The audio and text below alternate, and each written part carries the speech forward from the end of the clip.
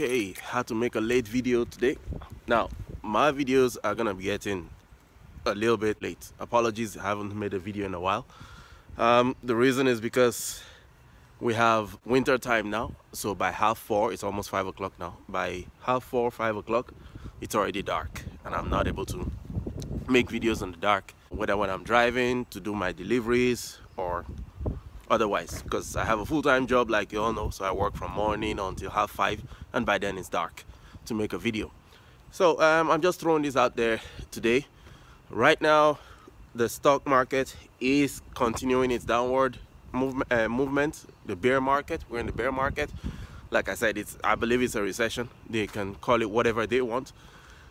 And my Google position is still dropping, but that's fine. I knew this was gonna happen. I'm still selling calls on it.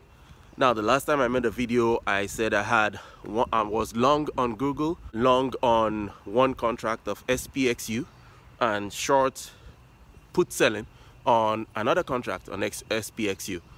It so happened last weekend the SPXU that I was selling puts on was put to me.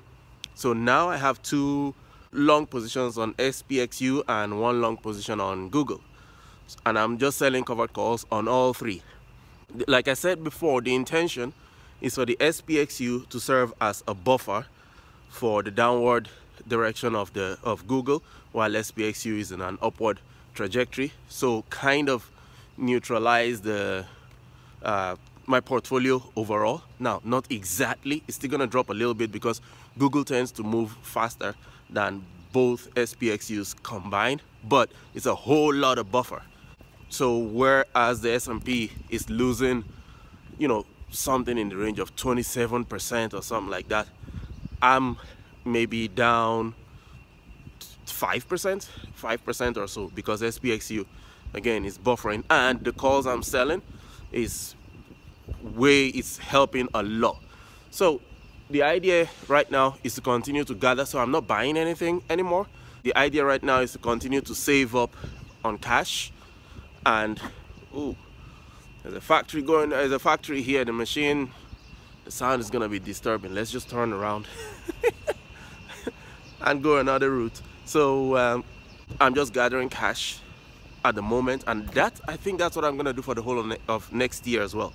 I'm just going to be working and saving up the whole of 2003, and then I see my kids already liquidated all their own positions in June. Portfolio right now is sitting in all cash, just waiting as it drops, and I'm adding to it. So in this country, in Republic of Ireland, we have a social welfare system where you have child's benefit. We call it child's benefits or child's allowance, and I have two kids, and we get the child's allowance. So what I'm doing is I'm investing half of it and saving half of it. Now, I know saving is against what I always preach. I'm looking for something else to do with the money rather than it just sitting in cash in savings. I'm thinking of buying maybe precious metals or investing it in precious metal stocks, maybe silver or gold, or buying the hard silver or gold itself, the coin metal itself, for them, just as a store of value. And yeah, I was gonna say, I bought what's it called? I bought Nevada gold back. I bought 5 Nevada gold backs recently, and those things, I must say, look pretty cool. I'm almost becoming a collector now. I'm thinking of buying more and just collecting them. The next video I do, I'm gonna show the ones I have, the Nevada gold backs that I have. And today is Sunday, the 6th of November. Next week, Saturday, I have a kind of meet and greet with fellow like-minded investors. We call ourselves the Cash Flow Club of Ireland. We're meeting next week, Saturday, to play the game Cash Flow 101. Maybe there'll be Cash Flow 202. The funny thing is, I bought that game about 7 or 8 years ago, and up till date, I've never had to play it. I haven't played it even once. Now, not because I don't want to play it, but there's nobody to play it with. It's kind of hard to find like-minded people around you for things like that. So it's just been there, and I might take it along with me. Obviously, he said he has enough board games to go around, but I might just take that up with me in case we're short.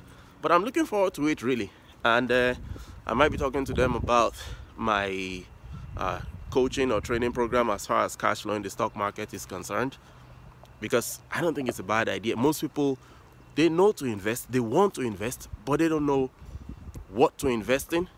And for some that know what to invest in, they don't know how to invest in what they want to invest in.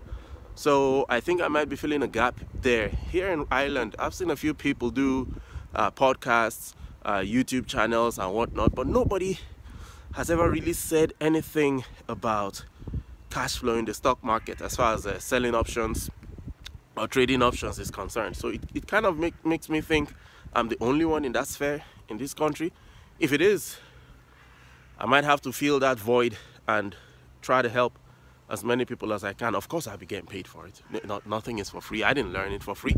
The first seminar I did, how to make money on options, I didn't even know it was options at the time, on stock means in the stock market, was in 2015, I believe.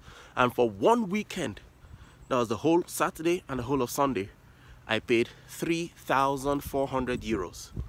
I don't know if I've mentioned this in a previous video, but I never told my wife about it until 2 years ago, because I knew if I did, she'd kick me to the curb like, 3,000, you crazy?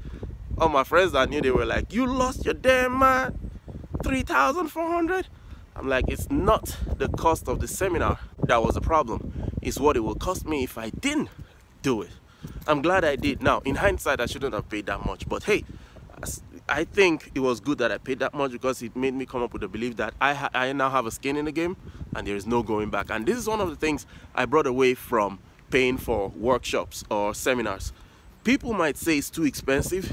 In reality, it might be too expensive, but at the same time, once you have a skin in the game, to some extent it makes you want to double up. Like, I haven't come this far just to come this far. If you get me, if you see if you can relate to what I'm talking about. So this video is about 8 minutes long already. I'd like to wrap up here and just say that's the position of my portfolio right now, and it's just about stacking up on cash and watching where the market goes from here. And hopefully by the end of next year, I'll still keep making videos, and by the end of next year, we're in a position where we're about to storm the stock market with rage and go with all the discounts and buy everything. Now,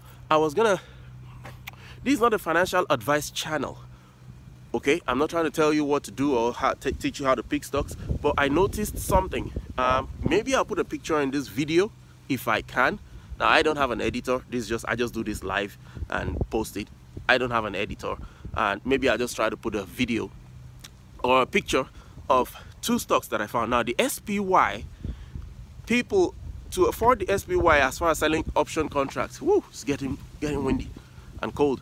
As far as option contracts is concerned, the SPY is about 375 right now. Selling one option contract, you will need to have about 37,500 dollars to be able to do that. But then I came across another ETF. They call it the S&P 500 Growth ETF. It's called, the word escapes me. If you are considering the broad market, the S&P 500, if you can't afford it, the IVW does about the same thing. I'll put the picture so that you see.